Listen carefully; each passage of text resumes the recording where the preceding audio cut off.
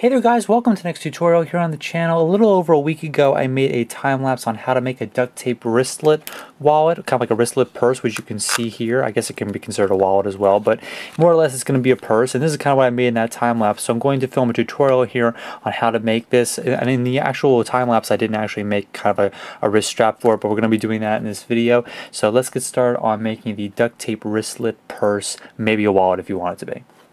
Alright, so I'm going to be using two different colors. For the main color I'm going to be using the electric blue, and then I'm going to use a little bit of the chrome tape to kind of highlight the wallet on all the cool little pockets I'm going to put into it, and the ID holders and stuff like that.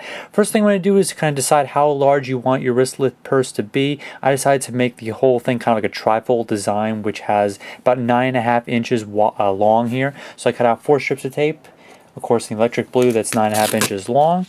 Going to need a few more than 4 strips, but I'm going to apply all these together, and I'm going to show you exactly how high you need to apply these to make a full sheet of fabric to work with, fabric tape.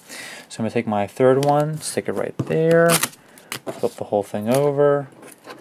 This will be my fourth one, and then I'm going to flip that over and I'm going to measure my other one here. So it's about 9.5 inches across all the way, and it kind of has that trifold design you can see, and it's about 5.5 inches high. So that's exactly how high I'm going to keep applying these strips. So I have about probably another 4 strips to go before I can get this whole sheet here. So I'm going to work on that now.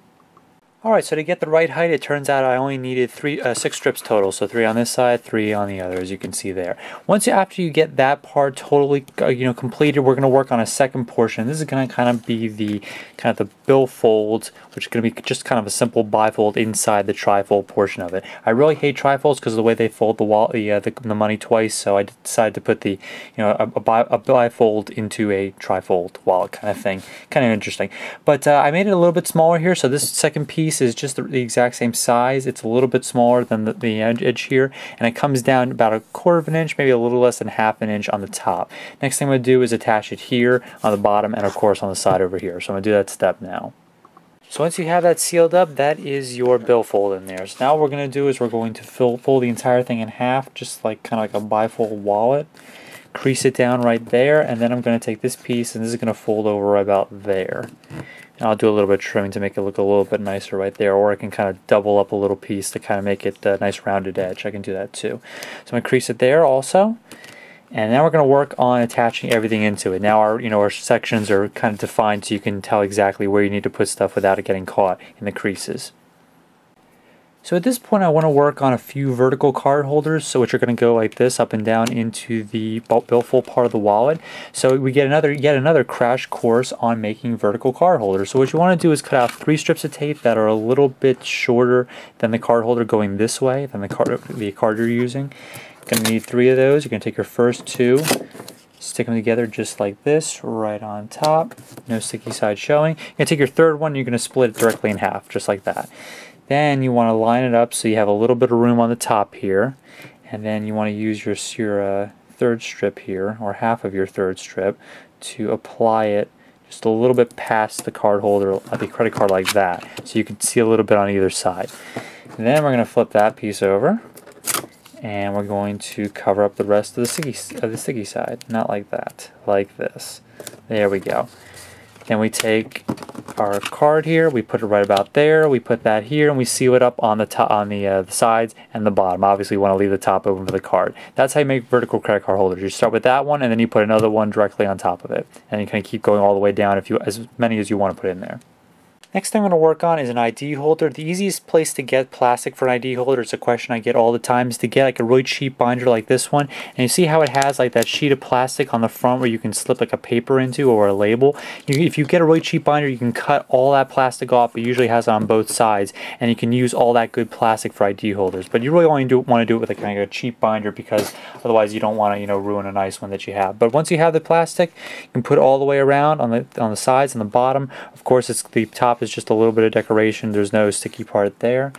Now, of course, I'm using this with the chrome to kind of give it a little bit of accent. Going to go up and down with this one as well, because it really won't work horizontally. It's not quite the size for that. And then, of course, I have my very cool ID holder in the middle of it there. And of course, you can kind of work with these. You can put these on this side. You can put the ID holder on the left. It's totally up to you, however you want to do that. So that's probably where I'm going to call it for putting all this stuff into it. Of course, you can work on coin holders or any other kinds of stuff you want to put in here, but there's a whole bunch of different ways you can do that. But for this tutorial, I'm just going to be putting in the credit card holder and the ID holder, and of course the billfold in the back.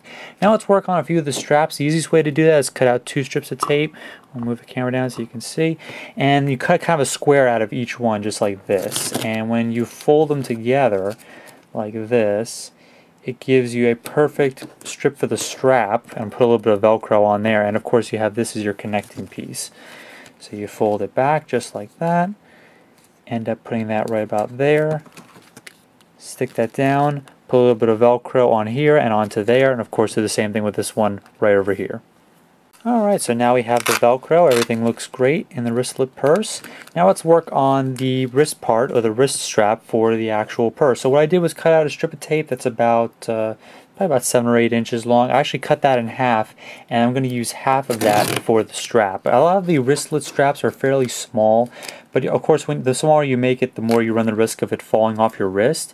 So you want to go with one that you're comfortable with, a size that you're comfortable with, that you won't risk losing everything in your purse here. So I'm going to fold that in half just like that, and then I'm going to attach this into the wallet here. And of course that's probably a little bit small, but of course you can make it any size you want when you're laying out the strip here.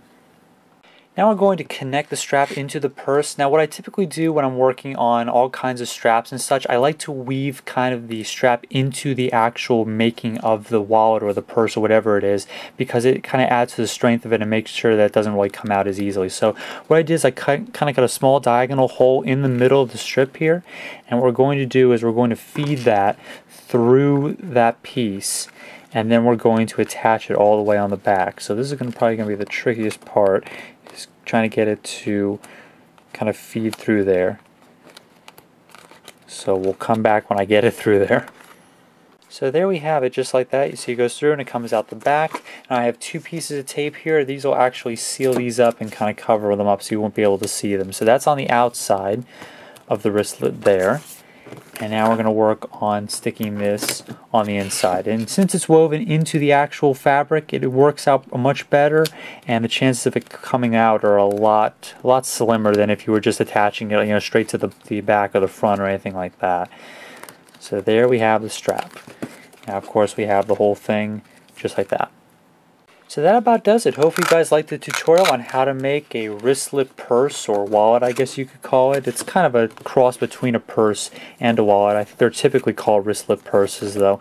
I've never seen too many people carry them on their wrists, even though it is called a wristlet. I think it's kind of more like a decorative sort of thing, but it is definitely the right size that you could carry it on your wrist, or you can just tuck it into a larger purse or anything like that. So you got the credit card holder, you got the ID holder, and of course whatever you want to throw into it. You can also make this last segment kind of more like a trifold wallet, with each segment being the same size, so you can add a whole bunch of stuff into this last segment as well and kind of play around with the design. You pretty much have 3 open canvases which you can put anything into it. You can kind of mix it around however you want. So hope you guys liked the tutorial. Like I said, I'll catch you next time on the channel for more videos coming soon. As always, take care.